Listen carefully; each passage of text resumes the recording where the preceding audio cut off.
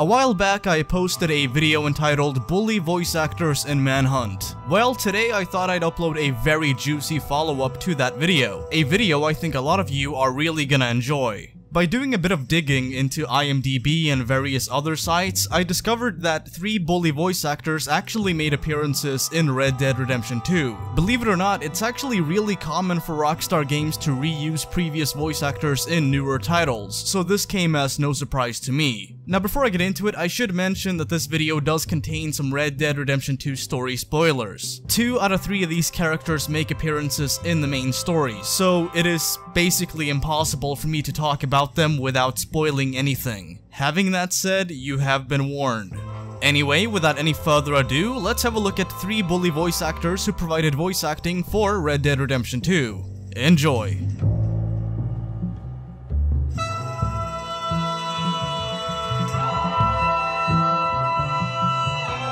Number 1. Michael Cullen. Michael Cullen is a New York City-based actor who has made many appearances on television, film, and in video games, including Albert Cakes in Red Dead Redemption 2 and the stepfather of the main protagonist, Jimmy Hopkins, in Bully. Speak to your mother, James. What? Who are you? Mom, I thought you told me never to talk to strangers. Like I said before, Jimmy, please be nice to your new stepfather. Fine. Okay, rich guy. I love it that you're twice as old as my grandfather and you're fat and bald. That's enough! I've had it with you, you little brat. All I want is a little peace and quiet with my new husband, and you insult him! Now look what you've done. You've upset your mother. I've got half a mind to beat you. Half a mind is right. Suddenly he realizes. Although his appearance in Bully is very brief, he plays a good role in establishing the rocky home life of Jimmy Hopkins. He's ill-tempered, rich, selfish, and arrogant. So, basically me, but, you know, with money. Finally, here we are, boy. Bullworth Academy. Just the kind of place a sensitive soul like you needs. Have fun, Jimmy. I'll think of you from our cruise ship. Whatever. Jimmy's stepfather, whose name remains unknown because why bother fleshing out the character beyond having him appear in one cutscene, is one of the first 3 people you ever see in the game. In Red Dead Redemption 2, Michael Cullen plays a fairly small role but has significantly more screen time than Jimmy's stepfather did. In Red Dead Redemption 2, he plays the role of Albert Cakes, an absent-minded entrepreneur and salesman of pre-cut houses. Think of it as the IKEA equivalent of buying a house. During the epilogue after the final chapter, Albert sells John Marston a pre-cut house and sets him up with all of the building material he needs. He first makes an appearance in the mission The Toolbox, wherein he sells John a house. Excuse me, sir. You work here? No, I just hang around here for fun. I'm joking. How can I help you, friend? Listen, I know this sounds crazy. Some dumb old coot I know is telling me there's these houses you can buy pre-cut. Not crazy, friend. The very latest in modern convenience. Convenient and cost-efficient. Which house do you want? Each one is entirely unique, but also the same. Excuse me? Perhaps I'm going too fast, sir. Do you want to buy a house? I think so. I'll give you a luxurious, entirely unique pre-cut palace. And if you order today, I guarantee you're home in a matter of weeks, maybe sooner. I'll take that one. Ah, yes, we have that one in stock. And I already got credit from the bank. Oh, fantastic. Now, you write your name here, and you sign your name there, and you will be the proud owner of a factory-built home. It's that easy. Pleasure to meet you, Mr. Martin. Albert Cakes, Esquire, at your service. And then he appears in the mission A Quick Favor for an Old Friend, wherein he sells John Marston a barn. Fascinating stuff, I know. Still, I think it's kinda cool how the voice of Jimmy's stepfather appears at the end of the game. I don't know if Rockstar expected anybody to notice, but I did. And so have you, now, thanks to me. Yay me. We need a barn. A barn? Of course you do. All them potatoes. We're gonna farm livestock. What's wrong with you? How many Scarface loons you got coming in here buying pre-cut homes? Here, what you think? Have a look.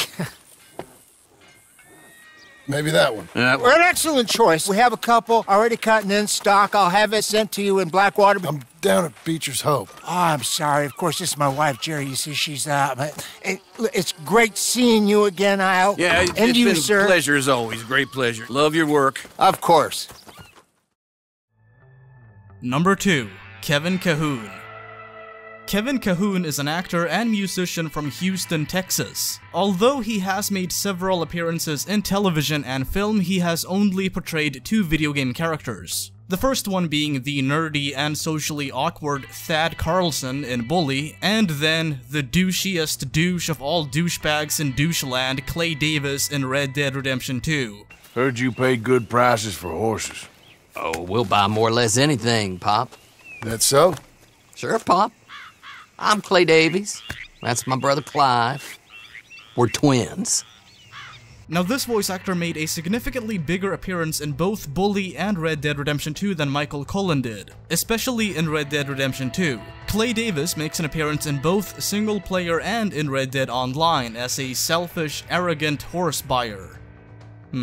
So basically me, but you know, with horses. I'm Clay Davies. This is my brother, Clive. He don't talk. Maybe you two will get along better. Maybe not. He's often seen picking on his mute and slower younger brother, that'd be Clive Davis. Now, the thing that's cool about Clay's voice, at least in my opinion, is that you can vaguely hear a bit of Thad in it when he raises his voice. It's almost like listening to an older southern version of Thad Carlson speak. Here, have a listen, I'm sure you'll know what I mean. Oh, I do so enjoy these conversations. I'm used to them on account of my brother. Let's go, Clive. Or help, we're trying to get out of here. The speed of light times the speed of a flying spaceship? Impossible. Darn greasers, always ruining my science experiments. Ain't he funny, Clive? Clive don't talk. We're twins, but I was born first. He came out all yellow and black, but he's okay. Something you may have noticed about Clay by now is that he's a bit of a bully. Bully. Coincidence? I think not. Well, actually, yeah, I do. I doubt that Rockstar had any intention on referencing Bully so vaguely. Well, Horley was right about you, dead right. Ain't that dandy? Get that horse hidden away, Clive, and ready to move out as soon as we can. All right.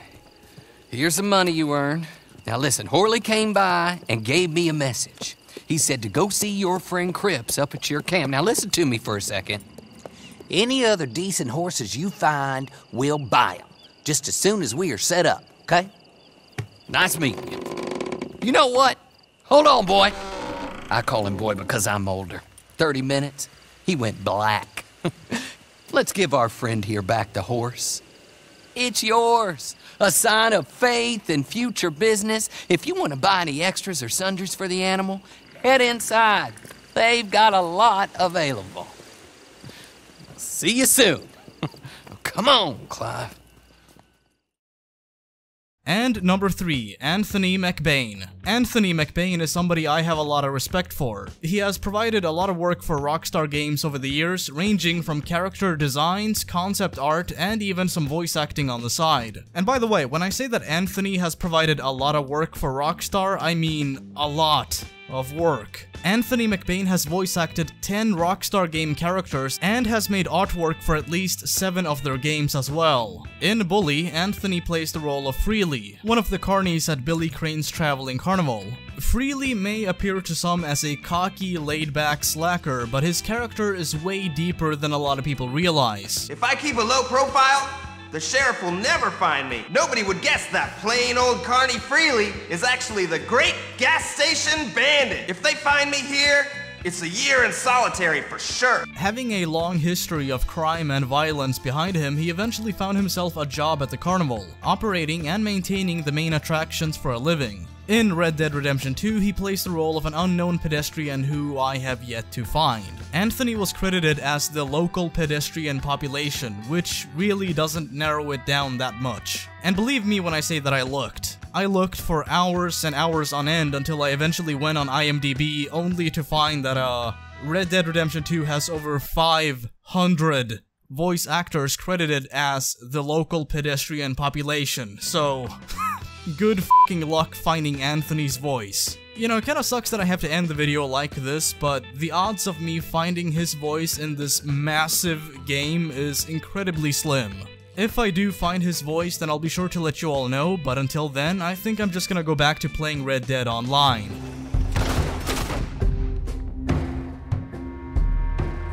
Thanks for watching. If you want to learn more about Bully's connections to Red Dead Redemption 2, then I'd recommend checking out my video, Bully Easter Eggs in Red Dead Redemption 2. And hey, if you're a fan of Bully like me and you're new to my channel, then why not stick around? I cover Bully more than anybody else on YouTube, so I'm sure you'll enjoy my content. Anyway, that's it for this video, you folks. As always, stay classy. Peace.